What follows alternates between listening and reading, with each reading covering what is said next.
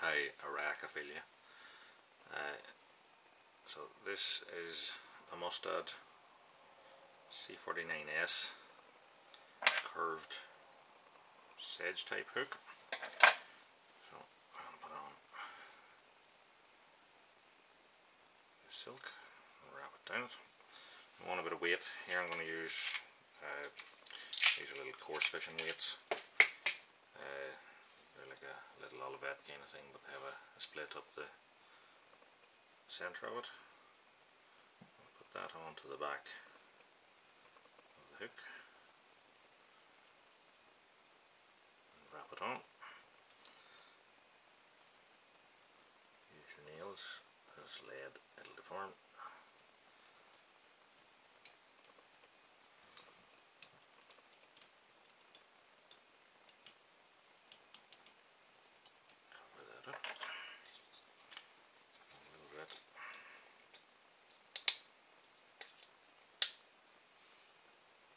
Super glue. Now, this is going to be a quick and simple one, so I'm going to use a type of a felting wool. I just bought it because I liked the colour of it. Thought it would suit this pattern. Wrap that down to the back of where you want this to be. And I want to create like a more progressive taper. So I'm going to wrap my tag end down.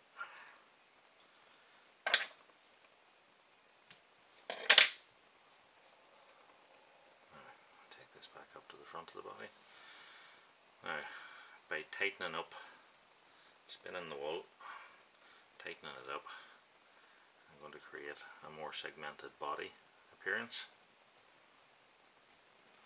Keep twisting it as you wrap it.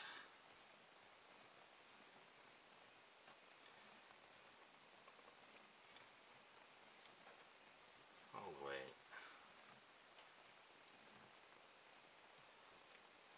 to the front of the lid.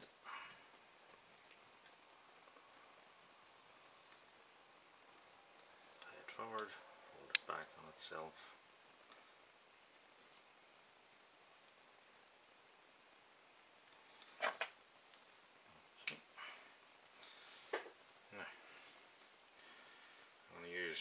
Black cock pheasant tail.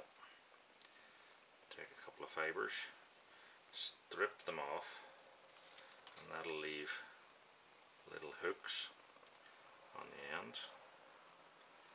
Those are going to represent the legs.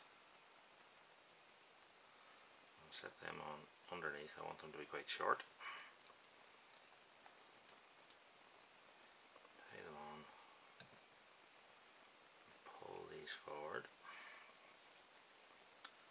Now, I wrap this back. I'm going to take these up onto the top side and wrap again back to there. Now I have a little bit of hare's ear here, and I've mixed it with a hen's spectra in like a purpley brown colour. Mix the two together, put on a little wrap, take another two legs, same as before, turn it upside down, lay them in position, put on a couple of wraps, push them forward, another.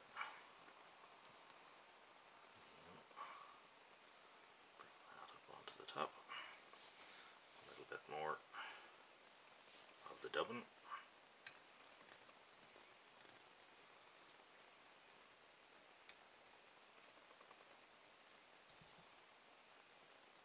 Okay.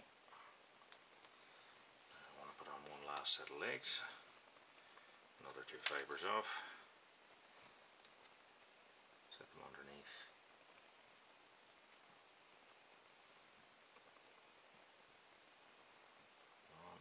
This one's, I'm going to cut them off.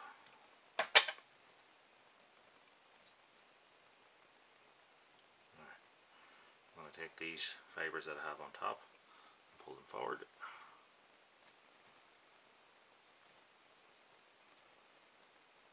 Tie it in, pull it back on itself,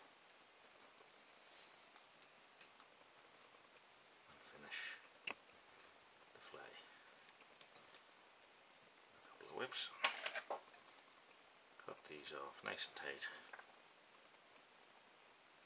Same with that. I'm going to take a bit of my varnish.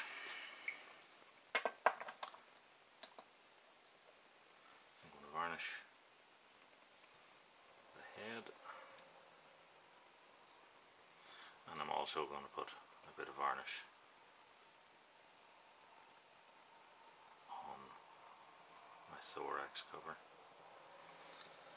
And there you have it, a simple ryacophillia